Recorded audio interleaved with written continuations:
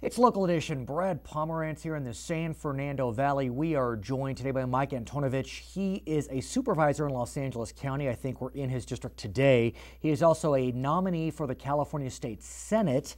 I'd like to speak with you, sir, about a state issue to begin, and that deals with parole. Prop 57 will be on the ballot, proposed by Governor Brown. And what it would provide is for non-violent crimes, those individuals will more easily gain credits towards early release. And it enshrines a constitutional right to parole. What do you make of Prop 57, sir? It's a fraud. Just as get to the point.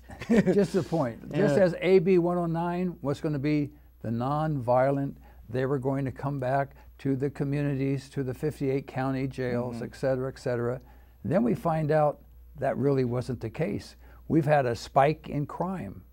Just this past year, 170,000 rapists, murderers, assault criminals have been arrested in the state of California. Do we know, though, if there's a causal link between AB 109 and the spike in crime? Because, look, what we do know is that crime's increasing across the country for some odd reason when the economy's getting better.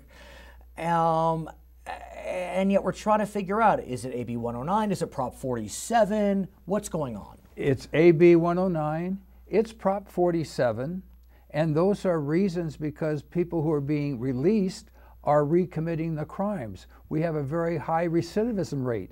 Under 47, you've had people arrested 33 times for the same crime. And 47, of course, was the initiative that allows for certain felonies to be reclassified as misdemeanors. AB 109 sends lower level offenders from state prison to county jail. But the lower offenders were for the last arrest, not their previous arrest record.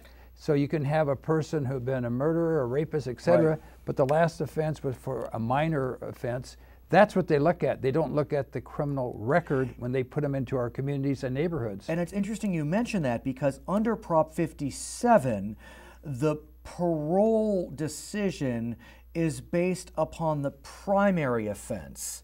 It's not based upon any enhancements. Which means if you use a gun in a commission of a crime, you have an enhancement, more time in jail. 57 is going to eliminate that. What's a little confusing to some, help me out. So whether the ramifications of AB 109 were perceived or not, an argument could be made that Governor Brown's hands were tied. The U.S. Supreme Court had said that the jails were overcrowded. He needed to do something. Okay, so let's just start with that as the basis. But the jail population, the prison population has decreased. Then we had Prop 47, which reclassifies felonies to misdemeanors, so the population is decreasing even further.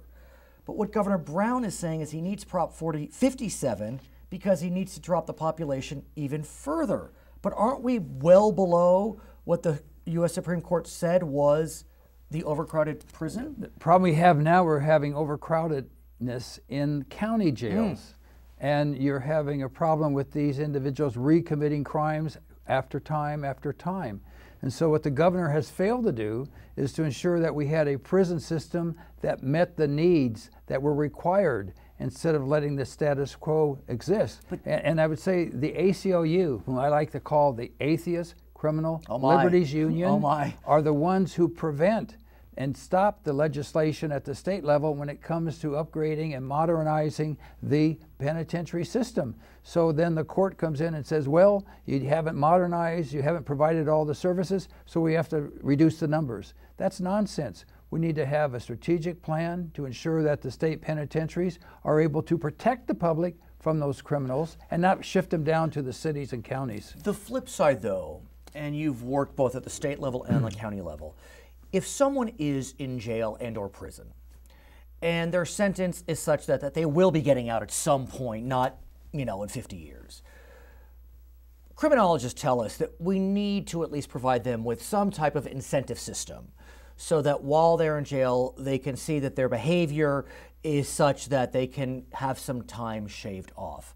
Or should we not consider that? Your sentence is your sentence is your sentence. There should be incentives, correct. But just because you do exercise every day should not count as an incentive. You should be using your time for schooling, learning a trade, a skill, but not just pushing weight. But is that what 57 does? Because I had thought that 57 looks at behavior, efforts to rehabilitate, participation in prison education. Help me. Exercise programs. Is that good behavior? Yeah, yes. So, I mean, it's a flawed, just as 109. The same man that sold you the fake medicine in 109, support at 47, is now giving you another fake medicine to tell you it's going to cure you. It's not. That's why our crime rate has spiked statewide. LA County, it has spiked. I want to shift gears, if I may, and speak with you about our business environment. You've been on the Board of Supervisors, and there's ordinances that you can pass to try to make the county more business friendly. But as I understand it, really the regulations that impact businesses most are promulgated in Sacramento. Yes. Is that right, sir? That's correct. You've been in Sacramento. You were state senator. Assemblyman. Assemblyman. Now you're looking to go back as a senator. So, presuming victory, what do you hope to do specifically on the question of regulation? Because while you have some issues with the governor on prison reform, he has said, we need to reform CEQA. It's the Lord's work. You know, some Democratic colleagues say that, but yet we hear people saying it, but we don't see much. We need to reform CEQA. Right now, the fat cats, they want to build a football stadium, they want to build a high-rise, they get their CEQA reformed. But if you want to build a library, like I had been doing, or a hospital, or other type of programs, you don't have that luxury. You have to go through a very cumbersome process, and that's wrong. It should be fair for everyone, not just the football stadium. So help me. I mean, look, you've worked with Democrats on the Board of Supervisors. Right. You work with Democrats in Sacramento. There are plenty, as I understand it, of business-friendly Democrats that want CEQA reform. The Democratic governor wants CEQA reform. When do we get CEQA reform? We've been talking about it for years. Well, the Democrat governor, Jerry Brown, could have had CEQA reform had he told those people in the state legislature, I'll sign the bill for the football stadium, but it must include hospitals and other projects, not just the special interests benefiting from that. And having a stronger voice of Republicans in the state Senate and the Assembly will allow the moderate Democrats to join in these reform efforts. Otherwise, the moderate Democrats are castigated if they don't have that support system that the Republicans can provide, so we can change the state to be business friendly and creating jobs for our people. So let's presume victory. You go to Sacramento. Let's presume the Democrats maintain control. Talk to me about working in a more partisan environment when you've been successful working in a nonpartisan environment here in Los Angeles County. Just as the Board of Supervisors, I work with Sheila Kuehl, Hilda Solis, Mark Ridley Thomas, Gloria, and we have our budget has our state has a lower bond rating than the county budget than we have. We have a higher bond rating than the state of California. But Sebastian, Mark Ridley Thomas's son, Sebastian, I can work with Sebastian. We are working together.